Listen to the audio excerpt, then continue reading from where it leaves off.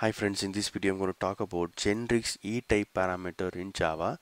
I've written a very simple code. Let me explain you that. First of all, E-type parameter is called the formal type parameter, which can be used for passing type parameters during the actual instantiation. There are different types of parameters in generics: E for collection, T for type, and other different types of parameters. Now the scenario is I have created 4 different types of arrays: integer, double, character, string. Now I want to iterate these arrays and display these values.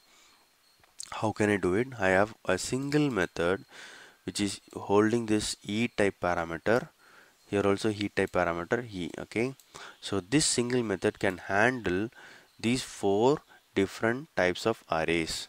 Okay, so now during the compilation, this type information will be erased. That is called type eraser. Okay, in Java. So this information will be erased and object will be replaced. I'm going to press dot here. You can see the methods which are inside the object are displayed here. Okay, so when I say e dot, it is displaying the object related methods. So that means it will replace with object. So you can see the benefit. We have only one method to handle different types of arrays.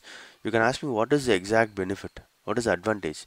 I'll show you a different class which has the same coding but without generics. So without generics, what will happen is for each array you have to have individual methods. So it will say if you have 10 different types of arrays, you should have 10 methods, which is really a lot of code duplication, and if there is any change you have to do a lot of rework. So in order to avoid these too many lines of code, you can use generics. Okay, so with a single method you can handle any different types of collections or arrays. Okay, so I'm going to run this program and show you how exactly it works. So we have iterated and displayed properly in using generics. So this is the way you can use E-type parameter in generics. Hope this video is useful. Thank you.